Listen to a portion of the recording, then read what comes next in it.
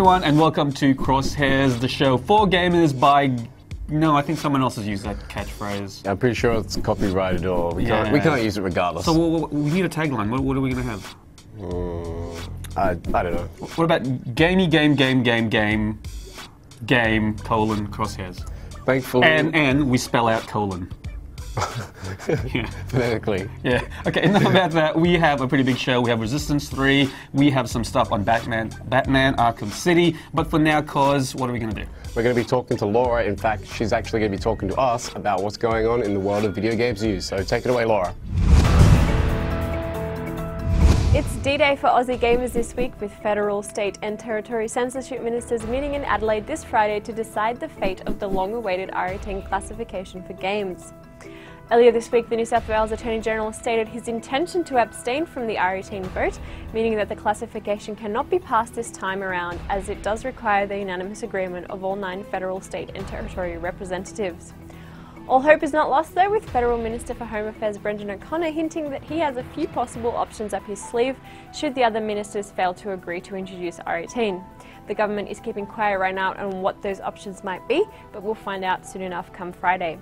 I will be reporting live from the Attorneys General meeting in Adelaide this Friday, so make sure you keep it tuned to GameSpot AU. In other Aussie news, Apple has dropped the prices of its Aussie apps, bringing the prices in line with those of the US.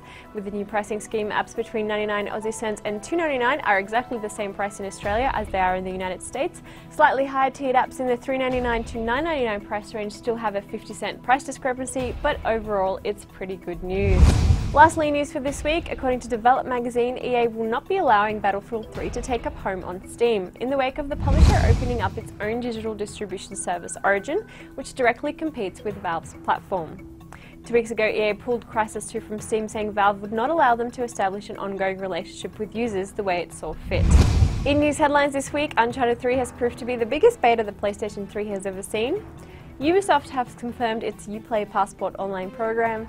And finally, Final Fantasy XIII-2, a direct sequel to Final Fantasy XIII, has been confirmed for January 2012. That's it for Crosshairs News. Make sure you stay tuned to GameSpot AU.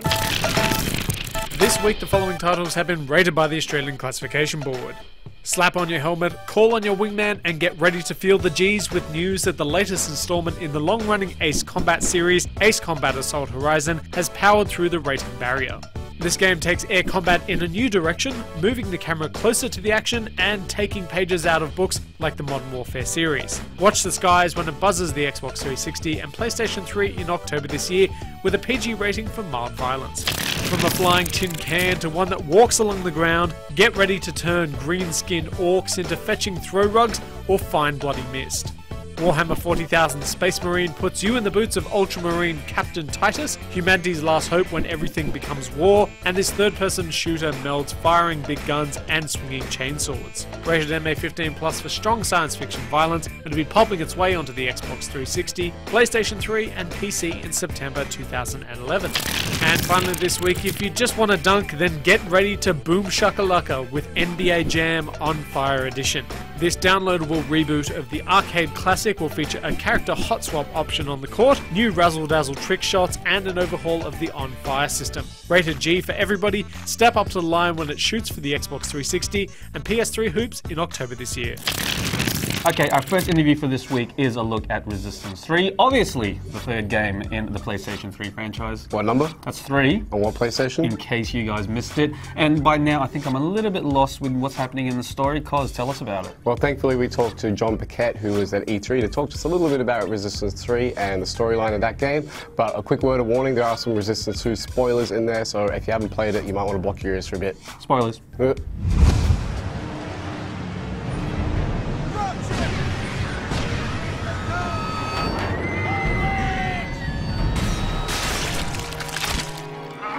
Right from the beginning, you know, we knew we wanted to make this a more human story, less military than the last 2 Resistance titles, and we wanted to kind of up the drama in that sense. We knew that the Chimera were going to be a big aspect of the game, and so we said, okay, how can we make this you know, less military, but at the same time, you know, have you fighting a lot of Chimera?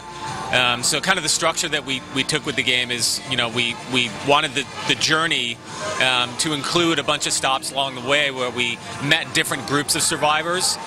So you could see them as kind of, you know, little squads of militaristic people, but they're not military in that sense. They're just trying to survive. They're people like you and me. So that's kind of the structure that, you know, we took with the story in the game. We had to sit down and say, okay, if this happened to us, how would we survive? You know, what kinds of groups would we get into? And so we said, okay, there would probably be a group of people who would just fight back against the Chimera. They would be really angry, and they would want to mess with the Chimera at any opportunity. There would be another group of people that would kind of turn to their own faith. You know, whatever religion, you know, you're part of. You know, a lot of people in tough times kind of turn to that to deal with tragedy. So we just kind of, you know, went from there and looked at a bunch of different, you know, groups of people, and it was fairly easy to get that. The harder part was narrowing it down to just a few. We knew we wanted to end up in New York from early on. We knew that's where we wanted the climax to be. So we decided on Oklahoma fairly early. Because the first part of the game we wanted to feel like home, and Oklahoma for a lot of Americans and probably people around the world represents that, you know, kind of breadbasket. You know, these are bred people who are just very home-like, you know. So it's the first part of the game is very focused on family, and then from there, you know, we kind of drew a line from Oklahoma to New York, and we saw different parts of the country that we could see along the way, and we kind of matched those up with the groups of people that we wanted to interact with. This is the first game the first Resistance game that I've worked on.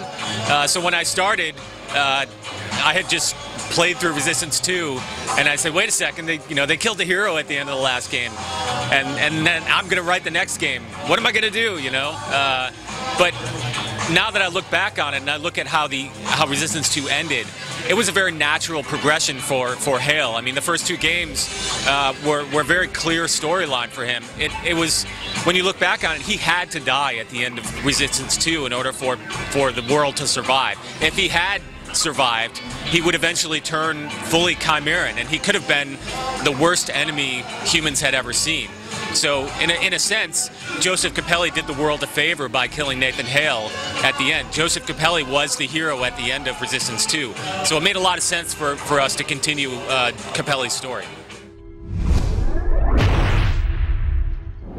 So that was John Paquette talking about Resistance 3. Randy, can you explain to the audience why we had our hands up just then? Spoiler alert. That's the international signal for spoiler, isn't it? I've never heard that before. Oh, okay. Maybe I just made that up. Okay, what's our next interview, Cos? I don't know. You tell us. Okay, we're actually going to be talking about Batman Arkham City now. So that's the big game coming out this year, and we spoke to Dax again a little bit more about what's happening with this new game, how difficult it's going to be playing as Batman, and much more. I know you work for Riddler. Please, don't hurt me. I'll tell you what you want to know. It's been a pleasure. When we set out to create Batman Arkham City, we knew that from a technical and a creative perspective, we were really going to have our work cut out. Our objective was never to really make a big game for the heck of making a big game. Our objective was to make the most detailed open-world game that gamers have ever seen. So, as Batman gliding through the streets, you can see the entire game world all laid out in front of you, and it's open right from the beginning. But for us, the real beauty of the game comes when you drop down into the streets and you see the amazing detail that's there at street level. That's when we know that I think we've created something really special. So when it comes to really balancing the challenge for players when they're playing as Batman, the good news from our perspective is that Batman is a mortal guy. So balancing the challenge really comes down to what we give his enemies. If Batman's in the street surrounded by 15 guys who are carrying sledgehammers and baseball bats, you know that Batman's going to be able to take those dudes down with his melee assault. But give one of them a machine gun or a shotgun or some sort of projectile weapon, that changes the situation completely. That guy can just stand back and he can kill Batman from a distance. So that's why we've given him all of these incredible sort of detective abilities to identify who's packing what sort of weaponry, and also these stealth predator abilities to take these guys out silently and knock them out of the fight before they're going to cause too much damage. So the balance really comes down to giving Batman the abilities, equipping him with the skills to identify who's got weapons and who hasn't, and then target them first. I think the Predator gameplay that we created in Arkham Asylum really nailed that feeling of being Batman, striking in the shadows, achieving kind of these quick takedowns. We've approached that slightly differently in all combat scenarios for Arkham City, so that you can take on those situations either with sort of just full brute force, or you can adopt a stealth approach. So the lines between combat areas and stealth Predator areas is sort of blurred in Arkham City.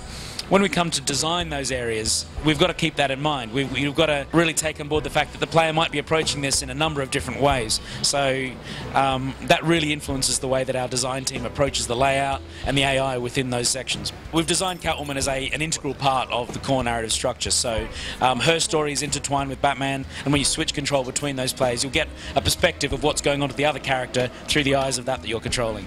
Playing as Catwoman, in terms of navigation, feels really, really different to Batman, because obviously she doesn't have a cape. We've put a load of work into Batman's gliding abilities to navigate the world. She's got a much more kind of internet connection with the game world. Batman would fly over a building, she would climb up the side of it and sort of crawl along those rooftops. But also in combat, Batman is this tank. When he hits hard, whereas she's much more athletic, much more feline. She moves quickly between enemies, and she sort of takes them down with kind of like this kind of sexy attitude as well. So that's not something you get when you play as Batman.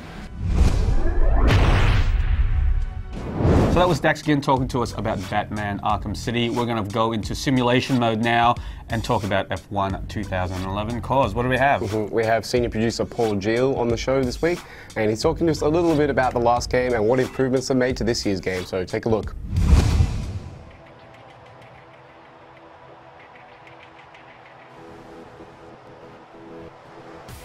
Looking back, I think F1 2010 was a really big success. We were really happy with what we achieved. It was far beyond what we expected it to be. Really, we tried to put so much content in there, and as we were getting towards the end, we weren't quite sure how some of it was going to be taken, or maybe we didn't have time to polish it up quite as much as we would have liked.